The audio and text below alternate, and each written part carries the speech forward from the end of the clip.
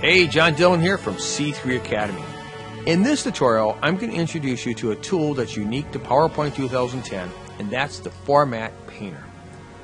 In a previous tutorial, I showed you how to apply some text effects to text to make it stand out or pop out within your presentation. So if you see the text here, I went through, applied a few different effects to it, like a gradient, an outline, a drop shadow, increase the size of the font, etc. So what I want to do is insert some new text. So I'm going to go ahead and insert text box, click once, add new text. I'll select it all here, turn it white to make it easy for you to see. I want to go ahead and apply the same effects that's applied to this text to the text down here.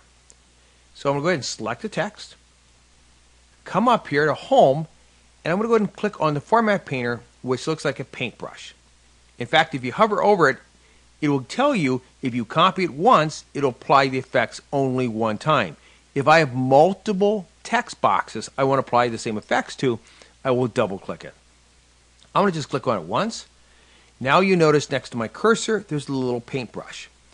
I'm going to go ahead and just select the text. Now it automatically applied the same attributes, including the size, to that text. Now I do want to point out, when it comes to text, I simply could have just done this.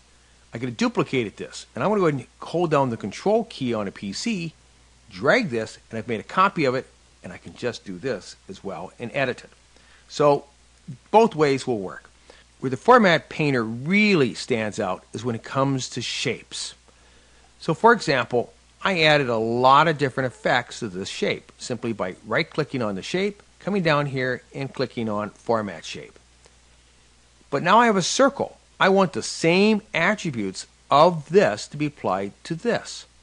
Now I can certainly do the exact same thing, and hopefully I remember what I did, because I did many different things here and I did it very quickly. But I'm happy with this. So I'm going to select it, come up here, click on the Format Paint brush, come down, click on the circle, and now it's applied exact same attributes to this shape. One more thing I want to show you in this tutorial is we've shown you how to use the Format Painter. However, if I'm going to use multiple different styles of shapes throughout the same presentation with the same attributes, I can also do this. I'm going to go ahead and just delete the circle.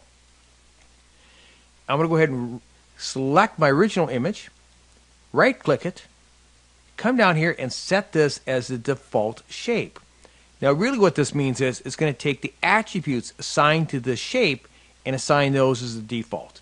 So now if I go to Insert, Shape, I'm going to go ahead and grab an arrow. You notice now every time I use the Shape tool, it will apply the same attributes. Just another option for you to consider to actually streamline the making of your presentation. Well, that's all the time we have. If you have any questions or comments, feel free to let us know. But until the next time, hope you always find unique ways to make your next presentation more engaging. Take care.